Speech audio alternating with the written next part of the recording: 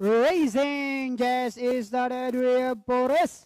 Cover break quickly restored Kevlar moving up for the outside. Nunbel in the middle portion is speeding. Hero alongside comes Manny Portiel takes next in Lenny's Mandatum while Concepcion is the early trailer. Ram going along for the first turn with the pass is stepping for Escobar on its favorite position as the pace setter enjoying a 3 lengths lead. Right behind in second is Nunbel moving up to take third is Kevlar. Alongside comes a speeding Hero. Next in line now is Manny Portiel takes, then followed now by Mandatum, and a long way back to Concepcion, who's racing in last back to the leader, Boris.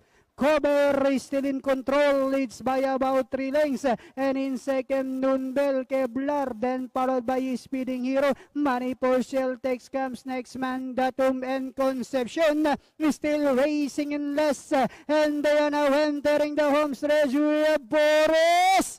Cover enjoying a 3 lengths lead, and in second remains Nunbel as they swing for home. Boris Cover by about 3 lengths, and in second Nunbel down on the inside. Kevlar over the outside is Manny Portiel takes last 75 meters. We have Boris Cover moving up is Kevlar to take the lead, and finally it's Kevlar second, close Nunbel, Boris Cover, Manny Portiel takes Mandatum.